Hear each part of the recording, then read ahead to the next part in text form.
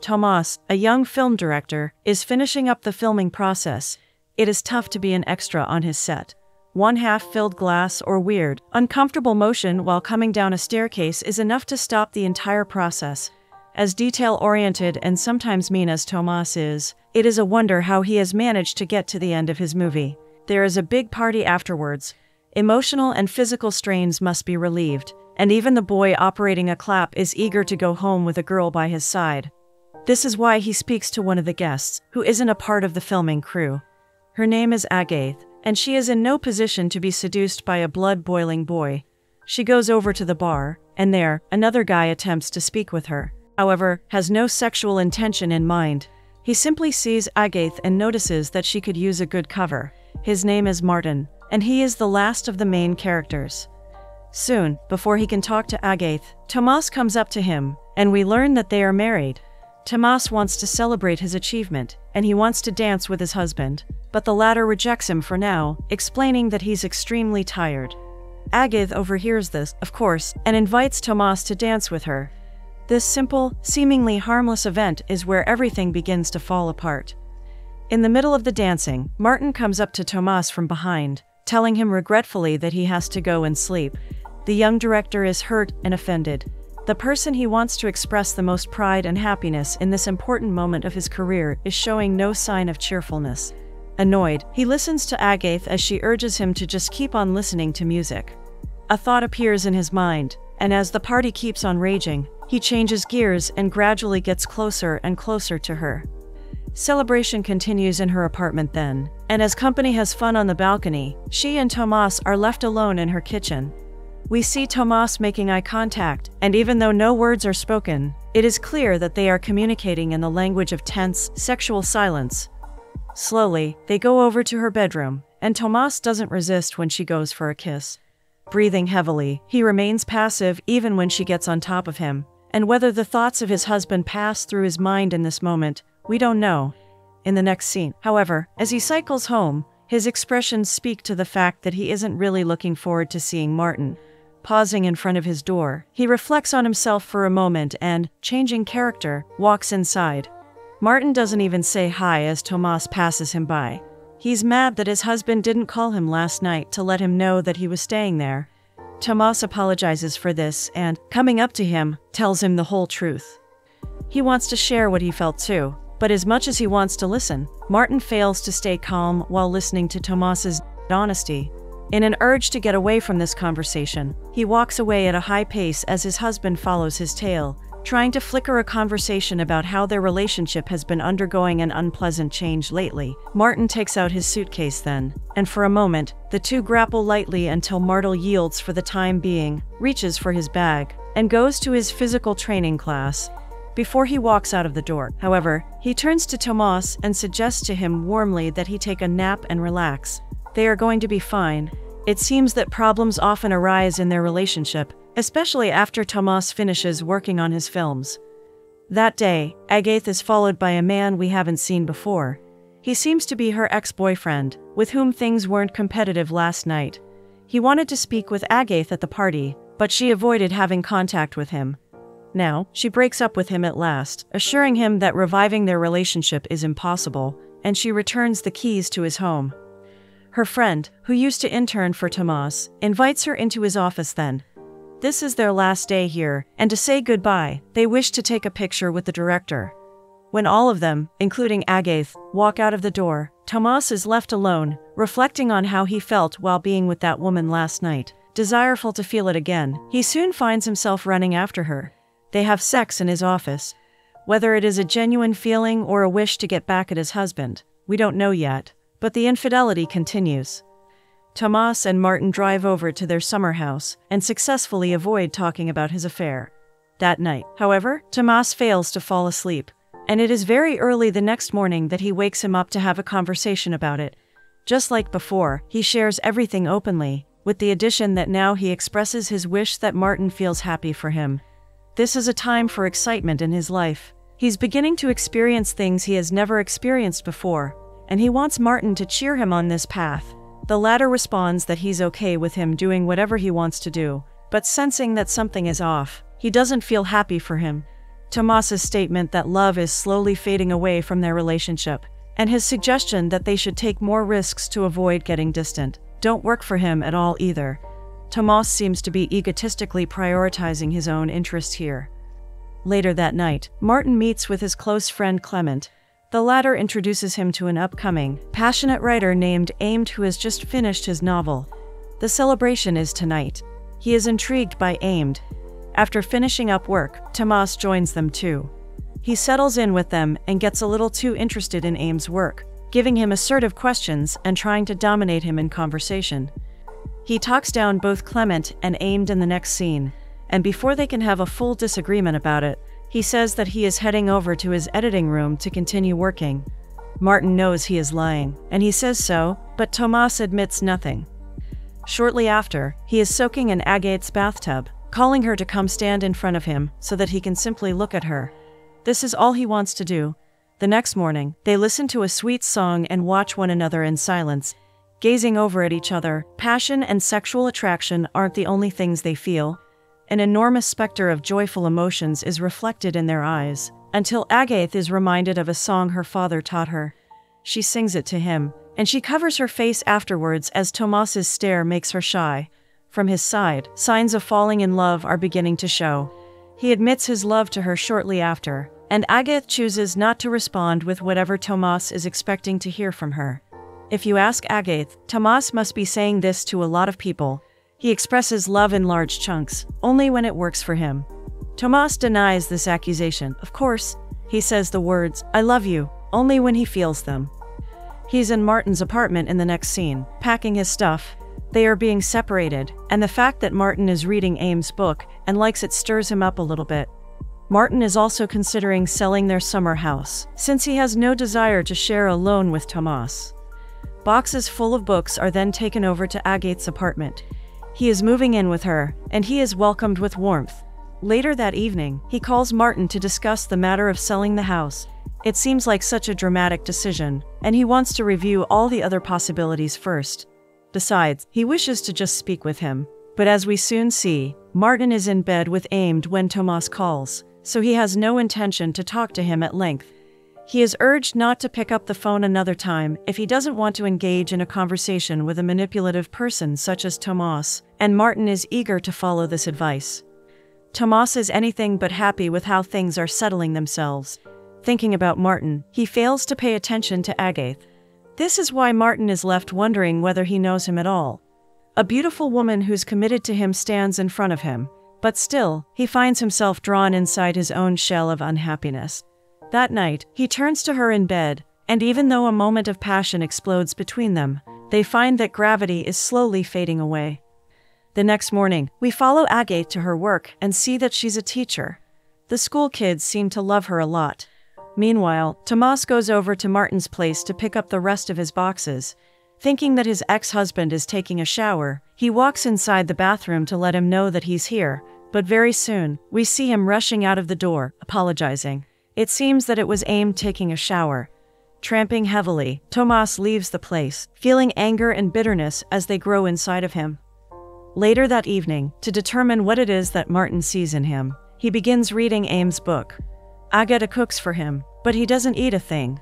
To add to his annoyance, Agathe notices what he's reading and expresses how much she likes that novel. She even emphasizes how interesting the writer seemed to her when she met him last year. Hearing Agathe praise this man's work skyrockets his fury. From this moment until the end of the dinner, all his energy has to go into hiding this irresistible emotion. The next morning, he visits Martin at work.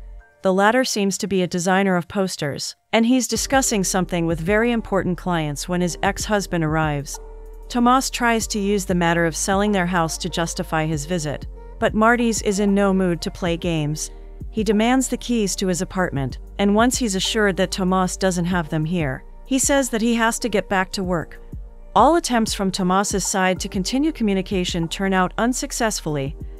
Dinner with friends should be at least a little bit liberating for Tomas, but he finds himself struggling to pay attention in the next scene.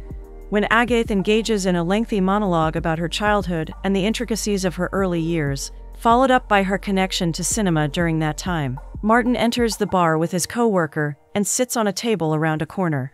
All his friends, including Agathe, notice his entrance, and the amount of distress roaming across Tomas's expression is also obvious to them, so they urge him to walk up to Martin and say hi.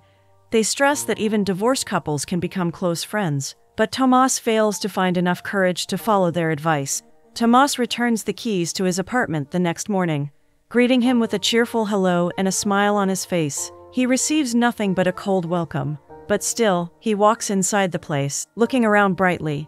He takes off his robe, revealing a quite provocative outfit, and goes over to the kitchen to pour a glass of wine for himself. Martin seems to be discussing the matter of selling the house on the phone. When he's done talking, he informs Tomas that a couple is coming to take a look at the place soon, and he wants to repaint the frames of the windows before they do. Tomas doesn't want to sell the house. Without his consent, Martin won't be able to fulfill his wish, but he can do the frame painting. He is going over there very early tomorrow, and Tomas expresses a will to follow him. Naturally, Martin has his objections, but he realizes soon that he can't tell Tomas what to do, especially when it comes to the house that they both own. And since he's leaving very early, Tomas takes the liberty to sleep there tonight. When both go to bed, he walks up to him in his underwear, and no words are spoken as they revive some of their relationship. The next morning, Tomas wakes up in his bed and breaks some extremely surprising news to Martin. It's troubling how he chooses to say this only after the two have already slept together, but he informs him, however, that Agathe is pregnant. In a short and bitter conversation, he expresses that both he and her want to raise this baby. To add to his own inconsiderableness, he even asks Martin whether he wants to have a kid or not. This is all ridiculous for the latter. He has no intention to continue with the conversation. Tomas goes back over to Agathe's apartment then. A dinner with her parents is planned, and since he hasn't helped her in any way to prepare for it, Agathe is furious with him. He walks inside wearing the same outfit as yesterday, and greets her mother Edith and her father. During the ordinary interrogation conducted over the dinner table in the following scene, he openly shares with them his German origins. He even says that he might decide to move back to Germany one day. The father doesn't understand much English, so when Edith translates Tomas's words in French, the man harshly reminds him that he is about to become a father. Responding to this, to lighten the situation, Tomas assures both that he isn't going anywhere. But the parents also worry about his orientation, thinking that he will leave their daughter on a whim. This is why Edith continues to press down on him, asking him uncomfortable questions, until Tomas feels insulted and storms away. For a moment, Edith justifies her questions in front of Agathe, explaining to her anxiously that she just wants to make sure that her grandchildren will have a good father. It wasn't her intention to humiliate her, and this is what she stresses over and over again when finally, Tomas comes back to the table. The mother only wants to be assured of his trustworthiness, but clearly, she is in the wrong here. However, the dinner isn't terminated. It continues in awkward silence. In the middle of the night, Tomas turns up at Martin's apartment in the next scene, and after trying to show love and explosive affection, he forces himself inside. Martin doesn't allow him to feel welcome. He shows no sign of good intention as Tomas restlessly continues to seek warmth. Finally, he manages to make him sit down and offers to raise this child together. They can be a family. With widely open eyes, he expresses his confusion, and once tears come rolling out of his eyes, Martin embraces him, and words of love start shooting from his mouth. Clearly, Martin is confused too. Amed notices this the next morning, and he decides to get to the bottom of it. Martin breaks it to him then. He doesn't love him, and it will be better if they don't see each other anymore. Here, Amed makes the most rational point that has been made throughout this entire story up to this point. He assures Martin that his decision to get back with Tomas will lead to destruction. They are too blind to see this now, but none of them will survive it. There is a lovely party in their summer house in the following scene. Agathe comes too. She meets with Martin and the rest of their friend group. After eating and conversing continuously about simple and cheerful ordinary things, Clement sings and plays piano for them. His delightful voice makes everyone gravitate towards their inner bluest colors. That night, before going to bed, Agathe hears noises coming from another room. Martin and Tomas are clearly having a lot of fun together. Cheerful noises become sexual, and soon Agathe finds herself crouched on the bed, reflecting on her choices. It hurts her greatly to hear the noises coming from Martin's bedroom. After a few hours, Tomas slips inside her bed. and as she pretends to be asleep, her eyes begin to tear up. Tomas's car is overflowing with heavy silence as they drive home the next morning. Before leaving, Agathe makes sure he understands that his actions have consequences and walks away coldly, saying that she will call him in a few days. As she approaches the school building, we hear a loud, muffled screaming coming from Tomas's vehicle. He can't be happy with himself. Agathe is feeling even worse. After passing out for several hours from exhaustion, her mother takes care of her. Edith also emphasizes that she should have severed contact with a person like Tomas. But these kinds of judgmental conversations cannot be productive for Agathe right now. All she needs is some kindness. Clearly, Edith cannot provide any of that for now, so she prefers to leave her daughter alone with her thoughts. Time passes, and she follows her mother's advice to cut all ties to Tomas. Meanwhile, the bond between the ex-partners strengthens until Martin decides to speak with Agathe privately. In the next scene, they are at a cafe. Martin understands that she doesn't want to discuss anything that concerns Tomas, so he just lets her know that they are going to Venice tonight, and gives her a present. Agathe is pleasantly surprised by this sudden gift. She opens it up, smiling brightly at Martin's thoughtfulness, but once she sees that it is a soft cloth for her baby, her expression changes. Clearly, Martin doesn't know what her decision was regarding the baby. She had an abortion, and as it seems, Tomas hadn't considered it necessary to inform Martin about it. The latter is taken aback.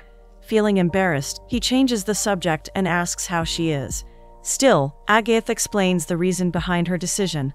She wanted to start a family, but after realizing that she would disappear between Martin and Tomas, she chose to tread a different path. Martin sobers up here.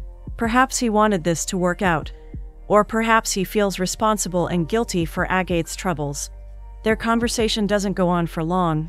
They say a warm goodbye and try to go on with their lives, knowing they will never see each other again. A few hours later, Tomas is dressing up cheerfully. Excited at the prospect of leaving France, he goes over to see what Martin is doing, and finds it to his surprise that the latter is simply making dinner, as if they weren't going to the airport this evening. He's clearly decided not to go. Coldly, he lets him know this and goes on with his business. Tomas is confused, and once he said that their relationship is over for good, he walks up to Martin slowly, thinking that it's about aimed. Martin might actually be going back to him, but he doesn't know yet. In any case, he is kind and thoughtful. He is nothing like Tomas. Still, however, this isn't the main reason why he has decided to walk away from this forever. He saw Agathe today, and after having a conversation with her, he's now assured that he will always be miserable with Tomas. The only thing he wants from him now is a promise that when he gets back, he won't try to get back together with him. Holding the emotions that are raging inside his heart in this moment, he emphasizes that he wants his life back, and doesn't care about it at all if this makes Tomas even the slightest bit unhappy. Restlessly, Tomas paces around the living room anxiously for a while and, without saying anything back, cycles to Agathe's school in distress. It is when she's in the middle of her lesson that he rushes inside the class and stands upright in front of her, inviting her passionately to come with him to Italy. Continuing to be romantic and following a tide of irresistible, craving emotion tickling inside his heart, he adds that she is the person he wants to spend his entire life with. Embarrassed, Agathe gives the class a simple task and invites Tomas to speak outside for 5 minutes. Craving another chance, Tomas begs her for forgiveness in tears, but all Agathe can see is an ugly, childlike face seeking to fill up his daily dose of affection. Once love is given to him, this face will quickly change, and the awful circle of self-destructive relationship patterns will continue. This is why, despite him embracing her knees in desperation, Agathe walks away and goes back into her class in silence as Tomas continues to weep on the floor. After a few seconds, he hears the voice of a woman telling him to get up and go, and he bitterly does as he is bid. Finally, he has hit rock bottom, and to clear his mind, he cycles his troubles away.